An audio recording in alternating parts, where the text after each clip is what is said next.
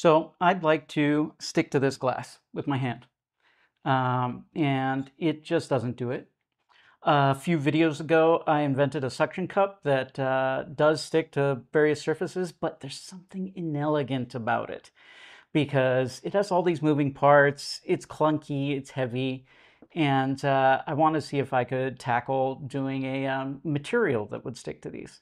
So I did some research and started making various attempts. This one, let's see, not successful. This other one with these like little ridges and stuff, that one, not successful. And then this one that sort of simulated the lamella of gecko feet is, oh, let's press it on, not successful. So then eventually I did get something that sticks. But I'll also explain why it's not particularly satisfactory from a wanting to climb on glass, climb on walls sort of perspective. So since I didn't know anything about gecko feet, I had to do some research. Geckos have all these interesting scales at the end of their feet. These little pads are called lamella, and they and all the little structures on them are what allow the gecko to attach to things like glass and other surfaces. If we look at the lamella, we can see that there are these little sheets that then have these hairs on top, and those hairs have more hairs on top of them, and those hairs branch out into even more hairs. And these are what allow this part of the gecko to get as close as possible to the surface it's trying to connect to. And then this thing called van der Waals forces allow it to bond to the surface that it's touching. And van der Waals forces are essentially when two neutral molecules are close enough to each other that they can form a bond. And it's a very weak bond, but because there are so many of these stretched across so many hairs, stretched across so many patches and across so much material of the foot, it's able to create a very strong bond to the material it's connected to. Now the question is, what have people done to make artificial gecko skin? So Thought Emporium used a thin holographic film in order to create an adhesive gecko skin, and that was a really cool project. Applied Science tried repeating the instructions from a research paper that shows how to make artificial skin, and it didn't quite work out. And Veritasium has an excellent video on how this one research lab started making gecko skin. And so I delved into that, and their gecko skin is essentially a bunch of wedges. And their wedges can then, when compressed down onto the surface, turn into these crescents that have a high contact patch of adhesion. And that allows them to get extremely strong grip.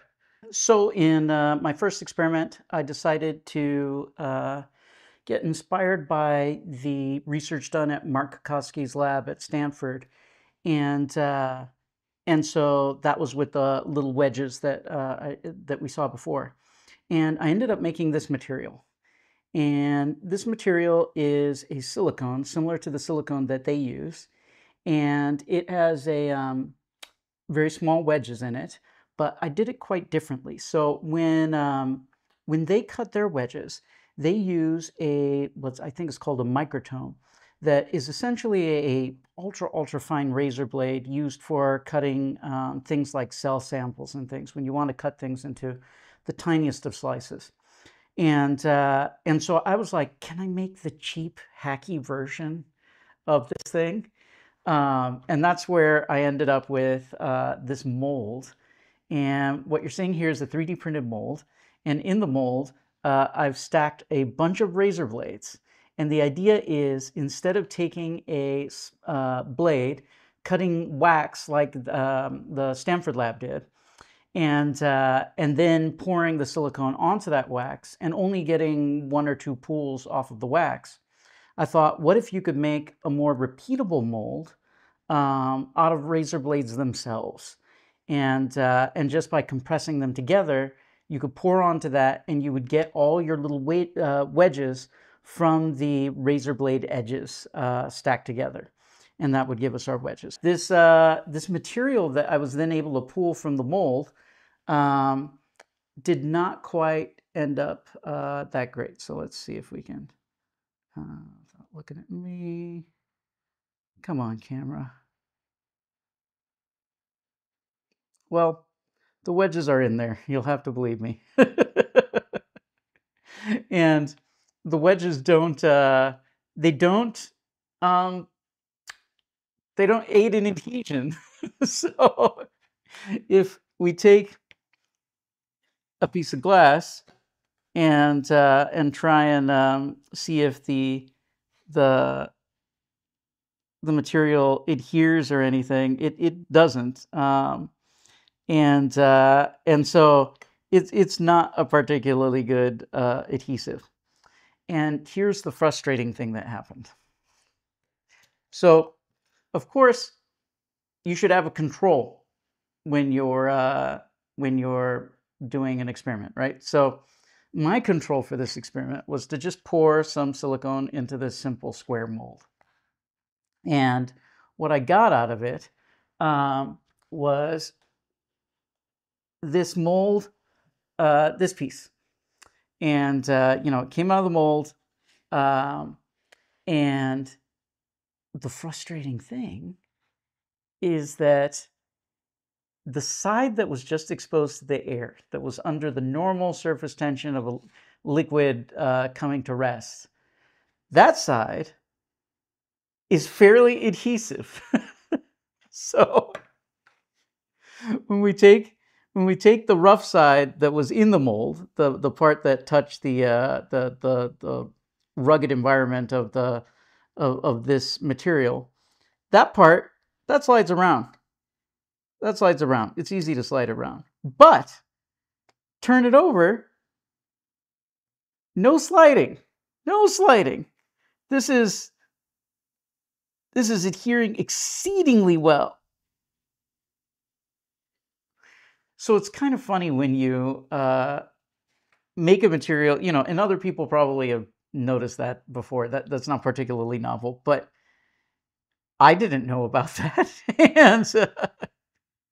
And so it ends up with this experiment. The most adhesive material I made was the one I made by accident, and that was my control. So that was the conclusion of that experiment. Definitely a failure with the weird, kind of silver lining in the cloud. So now that I was defeated in making a microstructure, oh, now it's in focus. Kind of, maybe. Does my face have to be at approximately the same distance for it to register? Yeah. Anyways. Now that I've failed at making microstructures, I didn't see any way to refine that experiment anymore. So I figured I would go and pursue macrostructures to see how much they aid in adhesion. Some of the papers that I read did talk about the importance of the rest of all those branching structures, not just the part that's touching the surface at the closest point. So I went and made this mold with all these little ridges in it. The red never shows up very well. There we go. Yeah, you can see some of it. And then it resulted in this material. And this material, it's interesting, so it means that as I press down, get as close as we can. As I press down, those tips are going to smush when I pull them in one direction or come up when I pull them in the other direction. And let's see if we can see that on the glass.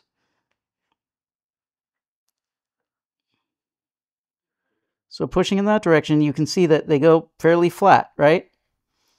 And then in the other direction, they tend to pop up. So in one direction, flat. In the other direction, they pull themselves up. And that's what's happening on the micro level in the Stanford experiments. But the macrostructure doesn't actually result in any extra adhesion. Actually, you know, the surface of the back, which is just again exposed to the normal surface tension with the air, that's stickier. That provides more of a an actual stick to the surface, which makes sense. It has more of a contact patch at the micro level than that other structure does. And then I tried some other ones like these hairs here. This comb is essentially silicone-tipped hairs similar to the gecko's hairs, right? And the idea is that as I pull it in one direction or the other, it would either adhere or not adhere. But if we look at, let's see, well, blurry as it is, you can see that what happened is, I wish this hadn't, when I dipped it into the silicone, the capillary action between the comb hairs pulled the silicone upward into it. So the actual tips don't actually touch very much, don't actually have much silicone to touch a surface and adhere. So they just sort of scratch along. And then a third one, I figured what I would do is I would take the silicone that was effective, the one that did have some adhesive properties, and put it on, in this case, this is a TPU comb. So it's a soft material. And when I initially built it, it had patches everywhere, but now these are the ones that remain as I pulled it along surfaces. Some of them came off. So I super glued each and every one of these little pieces onto this, and it would adhere. It provided some adhesion. If we look, you can see that these patches do smush down when pulled in one direction or the other. But it was a fairly gross experiment. Like it needs a little bit more precision in the manufacture of that device. So it was just done as a last minute idea. And the last experiment I did was with this one. This is made from a multi-part mold.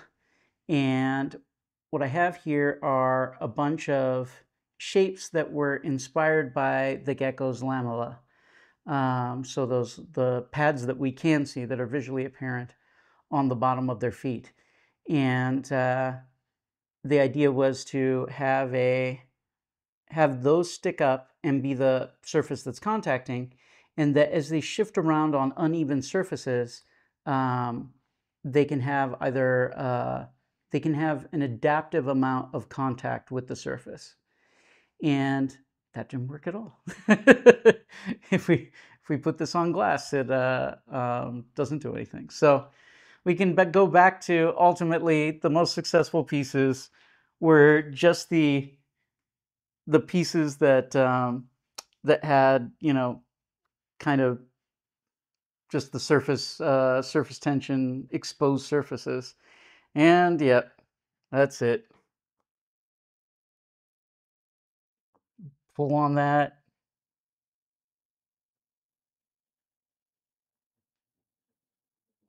Really doesn't want to come off. But of course, if you pull orthogonally, it comes right off. But in shear, man, that does not want to go. This mess of experiments is brought to you by my patrons. Thank you to Onita Andre, Reichert von Wolfshield, Sahaj Singh, George Hampton, Ian Johnston, and Matt Perez. Look at this.